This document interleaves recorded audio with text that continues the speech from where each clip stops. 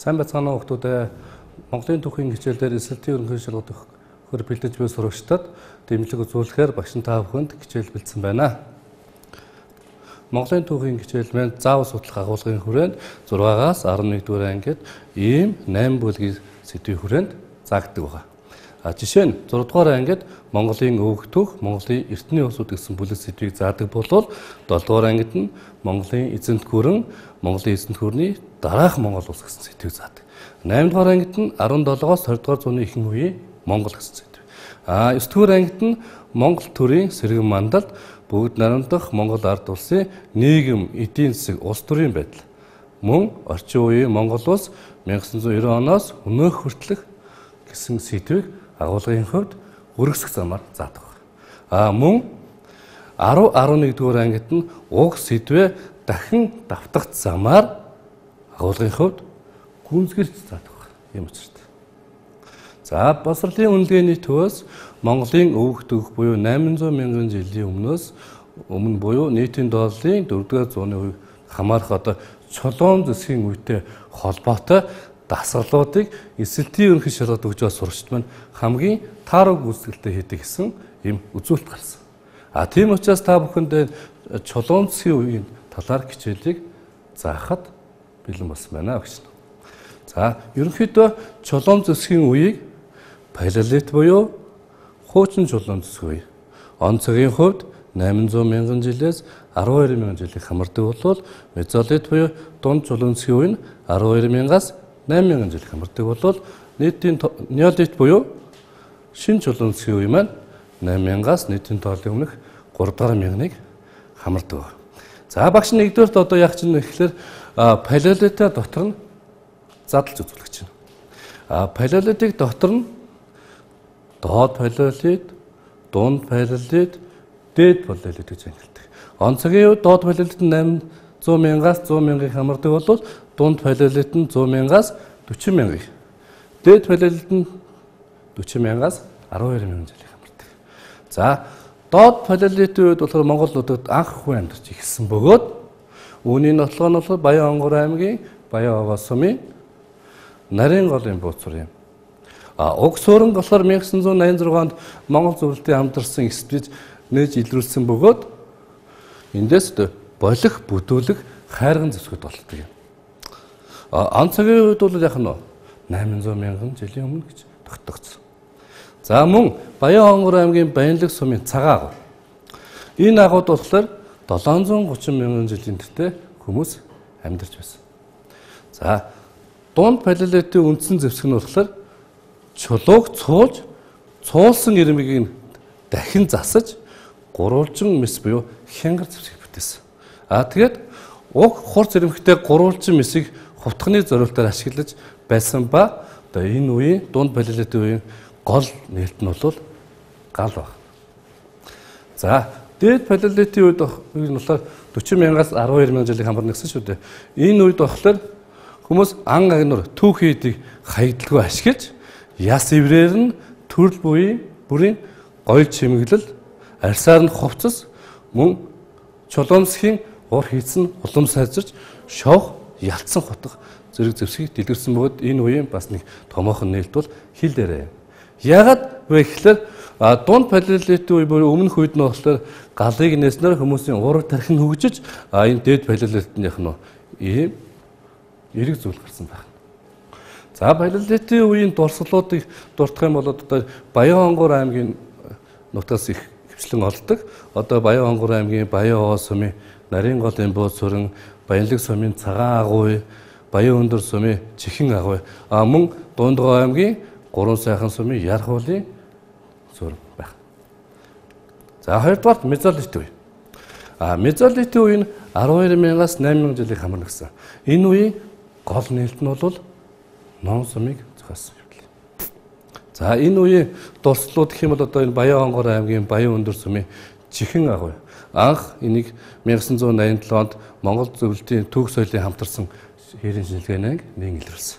Мөн Өвөр Хангай аймгийн Мольт ям 1940 онд илрүүлсэн бөгөөд улмаар 1960, 1961, 1963, 1965 онуудад нийтдээ 4 удаа ингэж судалгаа дахин үргэлжлүүлж хийсэн байна. Мөн Хинтээ аймгийн Рашин хадны сууринбаа зураг.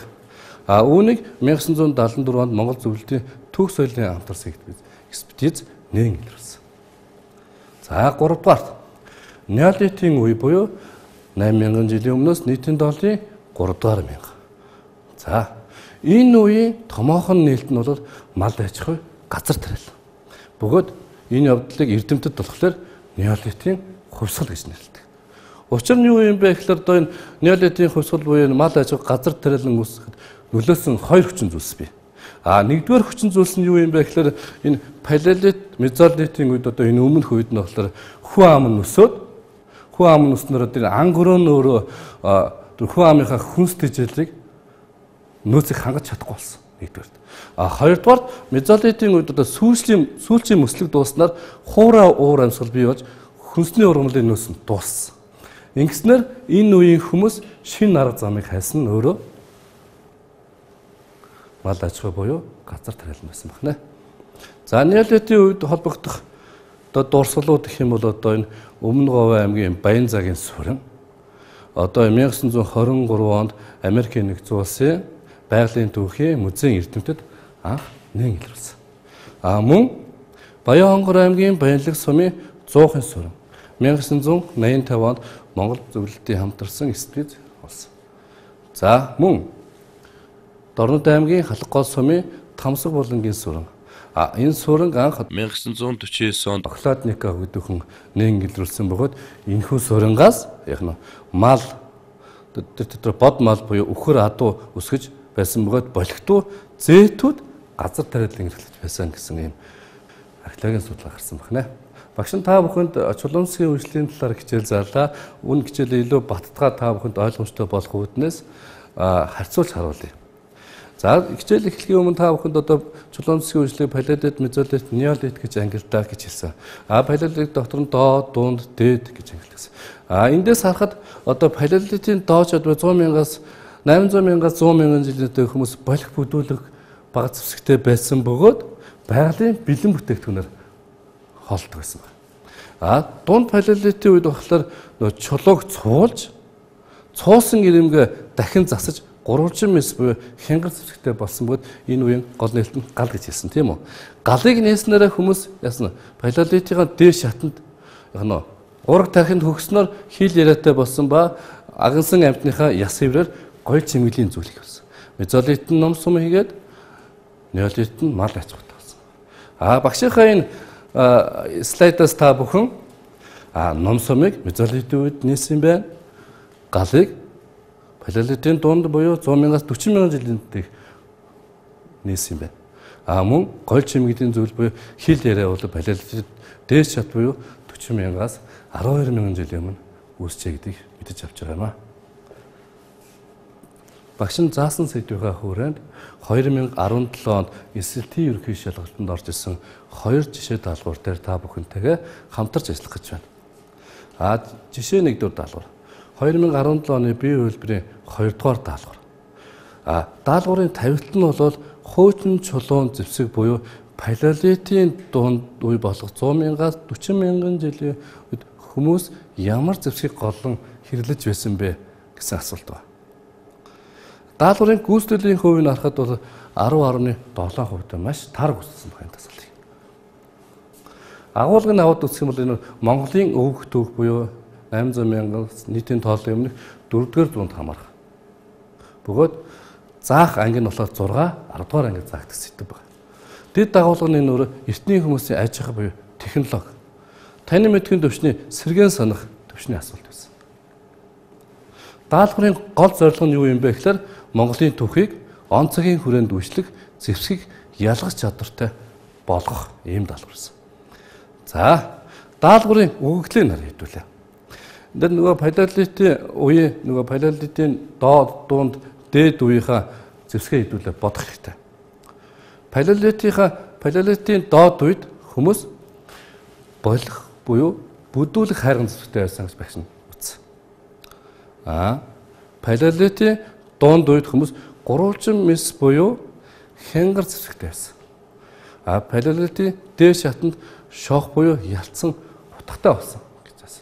Эндээс даалгаврын өгөгдлийг харахад хуучин чулуунцгийн үе палеодын дунд буюу 100,000-аас 40,000 жилийн үеийн зэвсэг юу вэ гэдээ үзэхлээр зөв хариулт нь бол гурвалжин мис буюу хянгар зэвсэг байсан байна. За жишээ даалгавар 2. 2017 оны сүүл хэлбэрийн 3 дугаар даалгавар. Даалгаврын 50-т нь болохоор 1920-ад оны дунд үеийн Америкийн нэгдсэн улсын байгалийн түүхийн музей эрдэмтэд анх нээн илрүүлсэн шинэ зулуун зэвсэг буюу неолитийн үед холбогдох суурин аль нь вэ гэсэн асуулт байна. Нэг онооны асуулт байна. Агуулгын хувьд Монголын өөхтөг буюу 800,000 жилийн өмнөх холбогдно. Анги нь бол 6 10 дугаар ангид таагддаг хичээл таны мэдхийн төвшний задлан шинжлэх төвшний асуулт байсан. Энэ даалгаврын гол зорилго нь эрт үеийн түүхийг дуслуудыг ялган таних гэсэн ийм зорилготой. За зөв хариулт нь C байхад 15.9% тавилан гүйцэтгэлийн хувьд маш таараг гүйцэтгсэн. Тэгээд буруу хариулт буюу Е хувилбарыг 38.5% хамгийн өндөр сонгосон байна. За яагаад вэ гэдэг дээр хэдүүлээ шинжилгээ хий. Энэ хоёр суурин хоёулаа неолитийн үед холбогдох суурин. Үнийн үед мөн. Сурагчид маань юун дээр алдсан бэ гэхлээр анх хэдэн онд ямар эрдэмтэн нээн илрүүлсэн бэ гэдгийг таньж чаддаг байх.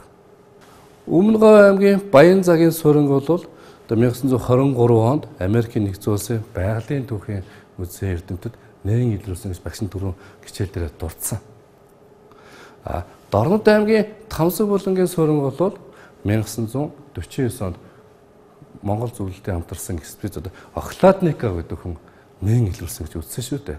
За энэ даалгавраас нэгэн дүгнэлт хийхэд сурагчид маань түүхэн одоо он цагаа ялгаж байгаа боловч одоо түүхэн зүтгэлтэн одоо буюу одоо ямар эрдэмтэн тухай үед судалсныг ялгаж чадахгүй байна. Элсэлтийн ерөнхий шалгалтанд бэлтгэгчид багшийн нөгөөс зөвлөгөө өгөхөд шалгалтаа бэлтгэхдээ түүхэн 5 айн хүрээнд бэлтгэх юм бол одоо илүү өндөр оноо авах боломжтой. Түүхэн 5 ай гэдэг нь түүхэн он цаг, газар нутаг, зүтгэлтэн, их сургамж гэсэн 5 айгаа түшгэлээд түүхээ судлаад уншаад явах юм бол одоо саяны шиг ийм хоёр асуултанд алдахгүй байх юм аа. За ингээ анхаарал хандуулсан та бүхэнд баярлалаа.